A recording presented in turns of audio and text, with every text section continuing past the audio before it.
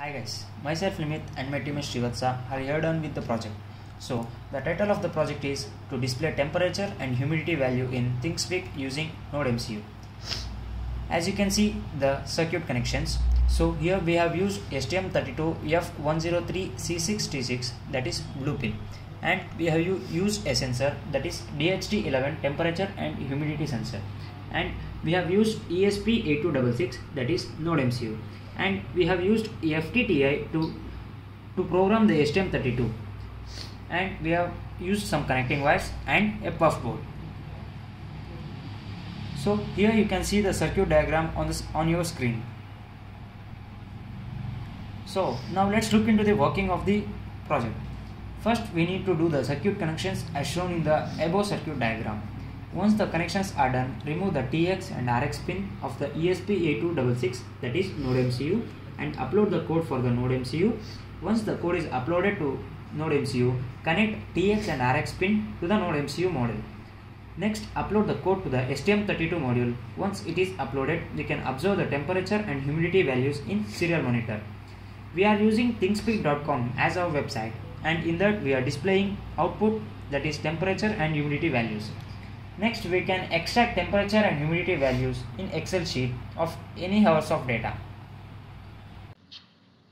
So guys, we are using Arduino as a platform to write the code for both NodeMCU as well as STM32. Both the codes will be given in the video description.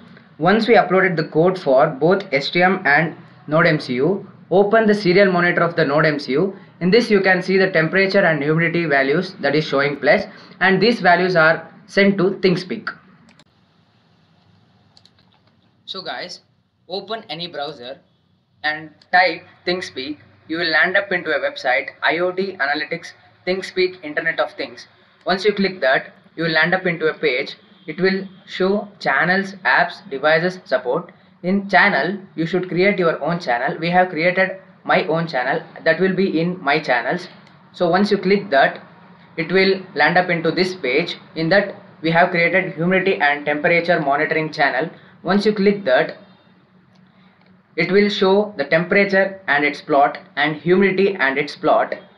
Once if you want to export the data of temperature and humidity, you should click export recent data, and in this humidity and temperature monitoring channel feed you have to click CSV. So an Excel sheet is downloaded.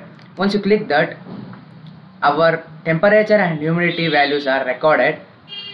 So this is our data. So thank you guys.